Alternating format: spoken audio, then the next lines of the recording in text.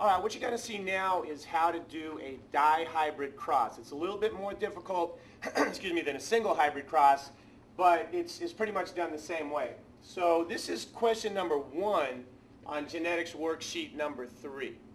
And the first thing you want to do is write down your traits. For this one, it says that long nails is dominant to short nails. So for long nails, we use a big N, and for short nails, we use a little n. And then it says 6 fingers is dominant to 5 fingers. So since 6 fingers is dominant, we use a big S. And since 5 fingers is recessive, we use a little s. Now the first thing you need to do is come up with the genes of the parents. If you don't get the genes of the parents, you can't even start the problem. So when you read it, it says you have, or what would the phenotype ratio of a cross between a male heterozygous for both traits. Now heterozygous means one of each.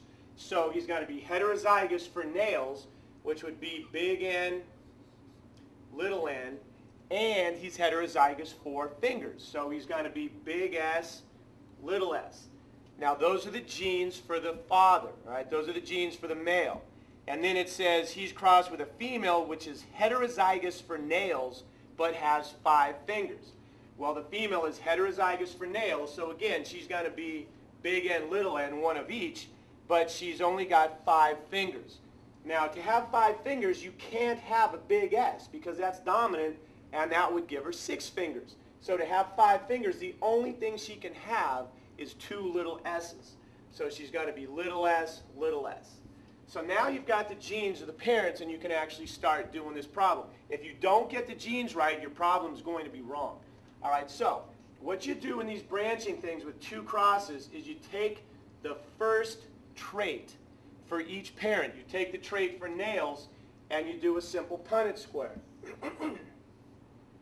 So the father, you have a big N and a little n. The mother, you have a big N and a little n. And when you do this cross, you're going to get big N, big N. You just intersect the letters. Big N, little n, big N, little n, and a little n, little n. Now the ratio for that is 1 big N, 2 big N, little n, and 1 little n, little n. So you get a 1-to-1 ratio. So once you get that ratio, write it down and give yourself some space. 1 big N, 2 big N, little n, and 1 little n, little n. And note, you don't have different letters on a Punnett square. You have n's crossed with n's. You're crossing the trait for nails with the father and the mother. You don't combine n's and s's. It's just n's and n's. If you see a Punnett square and you've got 2 different letters on it, then you should know right away that you're doing it wrong. All right, so you're crossing the first trait, and you get a ratio of 1-to-1. Now, you want to look at the cross of the second trait, which is for fingers, 6 fingers versus 5 fingers. And you can do the same thing. You make a Punnett square, and you take the father's genes for fingers, which is a big S, little s, and then you take the mother's genes for fingers, and she's a little s, and you do your cross. You intersect them, you get a big S and a little s, a little s and a little s, a big S and a little s, and a little s and a little s, and that's no BS. So anyway, you've got your Punnett square. Look at your ratio. You've got 2 big S, little s, and 2 little s, little s. So your ratio on this one for the trait of nails between the father and the mother is 2-to-2. And again, notice that you don't have 2 different letters in here. You've only got s's because you're only working with the cross for the trait for fingers. Don't ever have more than 1 type of letter in there. So what you do is you take this second ratio, your 2 big S, little s, and 2 little s, and you branch it off each of the components of your first ratio, the ratio for nails. So you have 2 big S, 2 little s, 2 big S, 2 little s, 2 big S, and 2 little s. So again, you took the first trait You did a cross, and you came up with the ratio. Then you took the second trait. You did a cross, and you came up with the ratio, and you branched it off the first set. And if you had a third one, you would do the cross, come up with the ratio, and branch it off the second one. But we're not doing a trihybrid cross. We're just doing a dihybrid.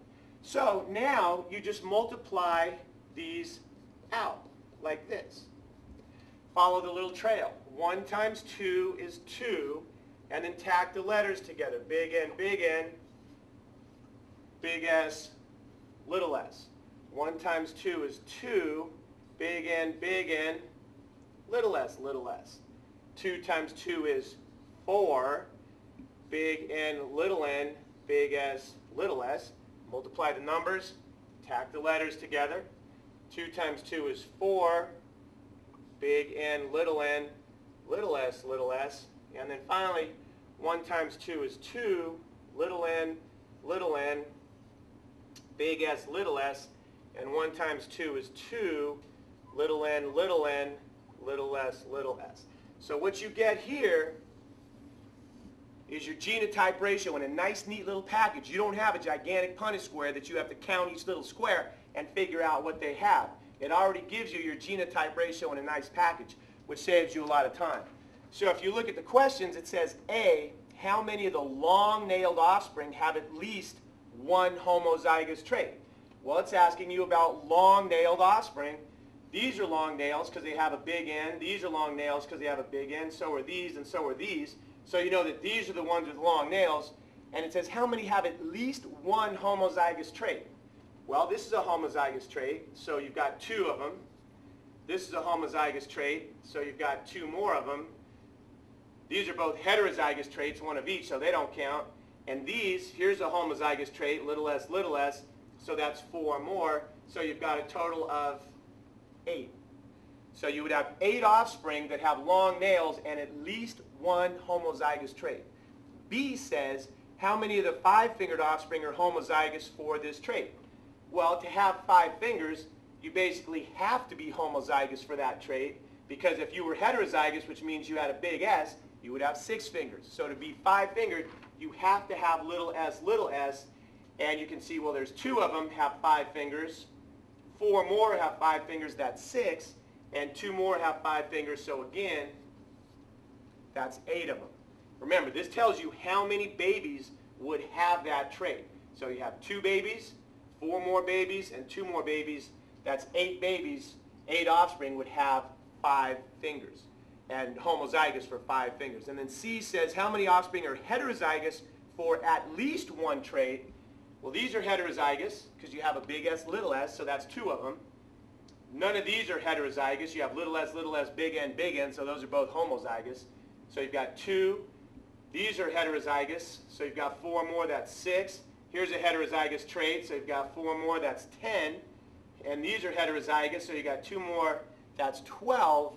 And both of these are homozygous, so they don't fit. So you would have 12 offspring that have at least 1 heterozygous trait. And that's how you do question number 1 on genetics problem 3.